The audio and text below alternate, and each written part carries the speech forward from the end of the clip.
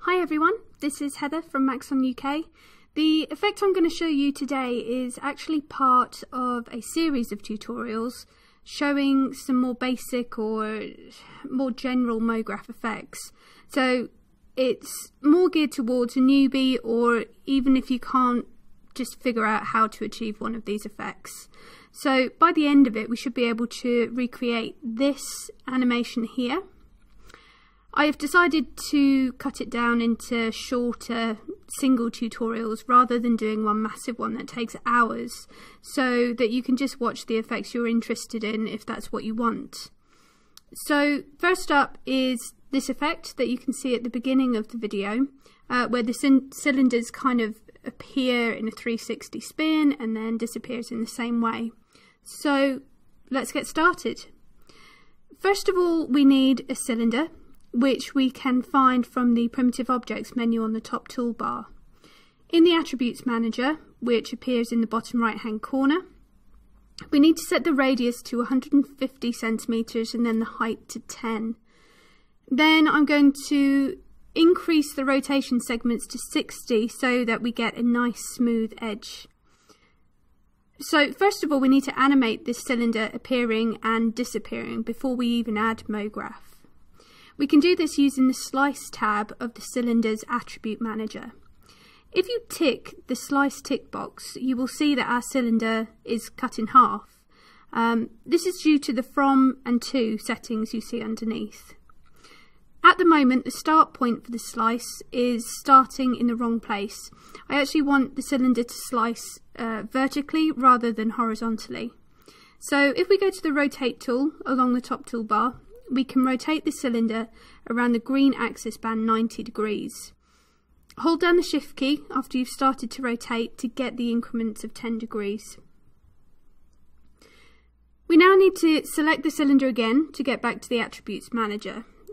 Then the From and To parameters both need to be set to 360 degrees. You should see that the cylinder almost completely disappears apart from a tiny slither. So this is how I want the animation to start. So we can record a keyframe for the To parameter with the time slider down here set at 0.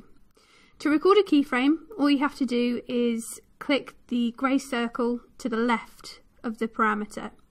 You'll see that it goes block red, and this confirms that a keyframe has been set for this parameter at the position of your time slider, so it's 0.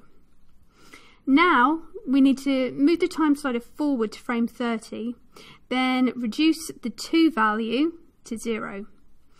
Record another keyframe, again by clicking on the circle. You should be able to see now that if you drag your time slider up and down like I'm doing, that the cylinder will appear and you'll start to see an animation. So now we want the cylinder to disappear again. So with the time slider still at frame 30, we can record a keyframe for the From parameter, just as we did before by clicking on the circle. Then move the time slider forward to 60 and reduce the From to 0 degrees, and then record another keyframe. Again, you can check the animation is correct by dragging your time slider along. Alternatively, you can just press play as well, and you'll be able to see it in kind of real time as well. So now it's time to add some MoGraph. So go to the MoGraph menu and find the Cloner. This is a widely used MoGraph generator, and it clones whatever is a child of it in various different ways.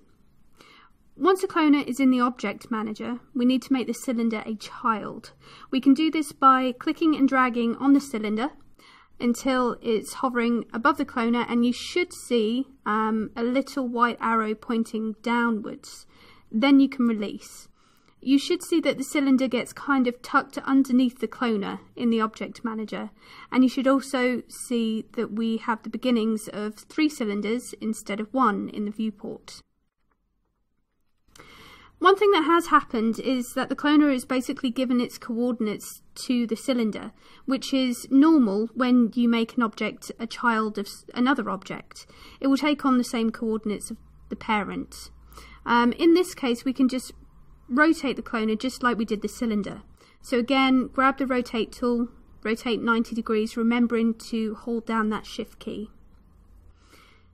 Select the cloner so we can see the attribute manager, and make sure that you are in the object tab. If I press play, on the animation you can see that the clones of the cylinder are on top of each other, which is what we want, but the gap at the minute is far too big. So the cloner has lots of modes in which it can copy clones. In this case we are lucky, as linear is the default and it happens to be the mode that we want. By default the count is set to 3, and this is how many clones I want in total as well. If you would like to add more, you can do so just by clicking and dragging on that slider, or you can type in the amount of clones that you want in the window as well. One thing we do need to do is reduce the gap. You can see slightly further down that there are settings called P, X, Y and Z. These control the position of the clones, and by default the position Y is set to 50 centimeters, which is too much. Reduce this to 10 centimeters, which should mean that the cylinders are touching and stacking on top of each other. Now if I press play, it just looks like I've created a thicker cylinder.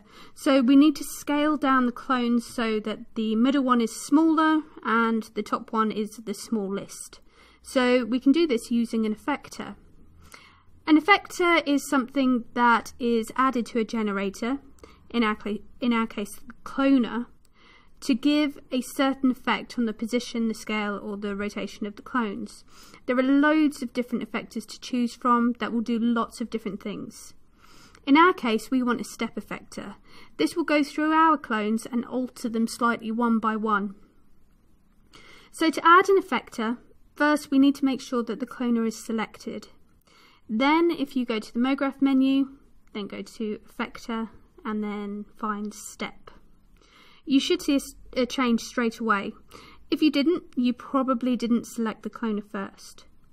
So we can see that a change has now been made, however it's not exactly the effect that we want.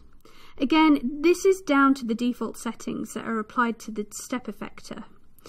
If you select the step effector to bring up the attribute manager, in the parameter tab you will see that the scale is on by default and it's set to 1. Which is why we're getting this unwanted effect. Instead of 1 in the scale window, change the scale to minus 0.5. You can see that we're getting closer to the effect we want, but not quite. At the moment, the effector is scaling on all 3 axes, including the y-axis, which effectively controls the height. We don't want the height to be affected, so we need to turn off that uniform scale. This will now give us 3 separate axes instead of 1 global one.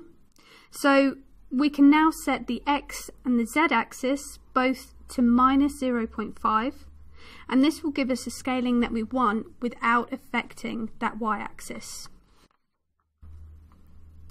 So now that the scale is sorted, we can work on the offset of the animation.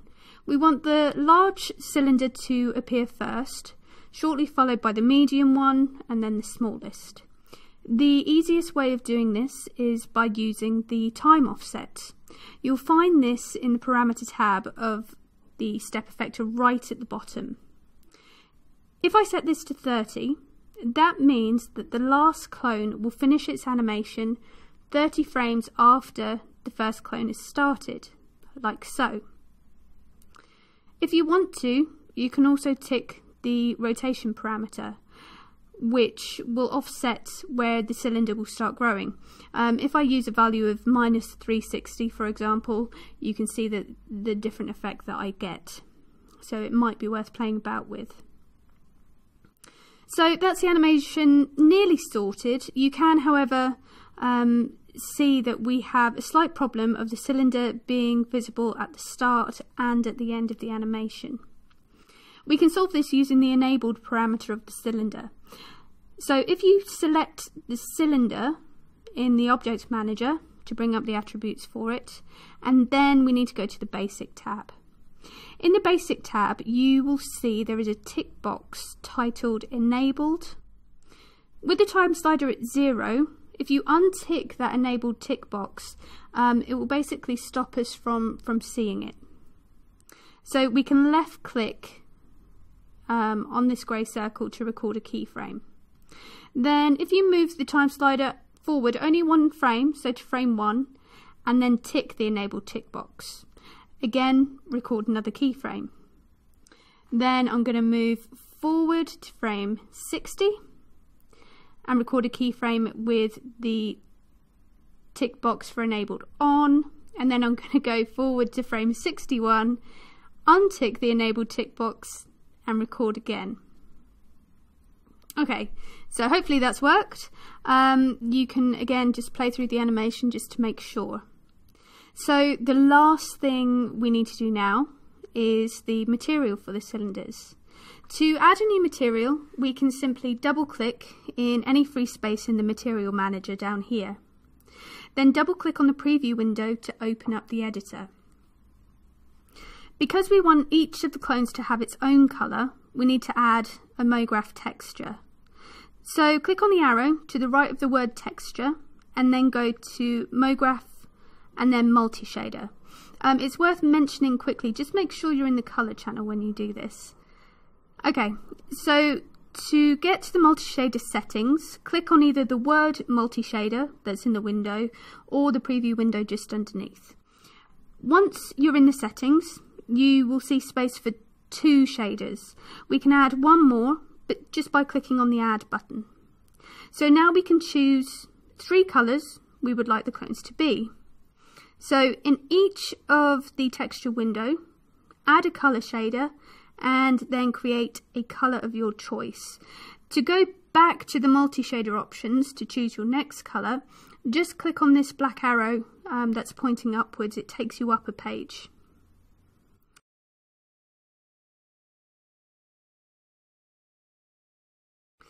Okay, so we need to make sure that the mode is set to index ratio.